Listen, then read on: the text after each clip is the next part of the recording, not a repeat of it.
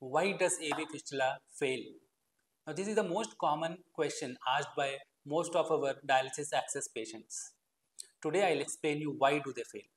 The most common reasons will be because of either the technical failure, that is the vein or the artery is not of good caliber or quality. Less common causes will be the technical failure of the surgeon, that is the fistula or the technique of doing the fistula is not right. Third option or the third common cause is the narrowing of the vein. Now, why does the vein gets narrowed? Firstly, the vein is not used to such high flow.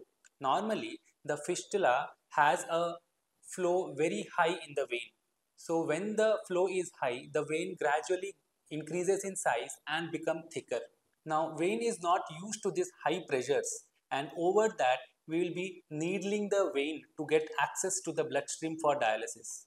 So, because of that repeated injury and high pressures, the vein can get narrowed at some point and bigger at some point.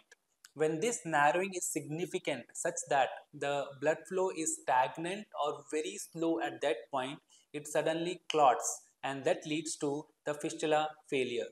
To avoid such failures, visit your vascular surgeon as required every month or once in 2 months to assess your fistula functioning and get it treated if required.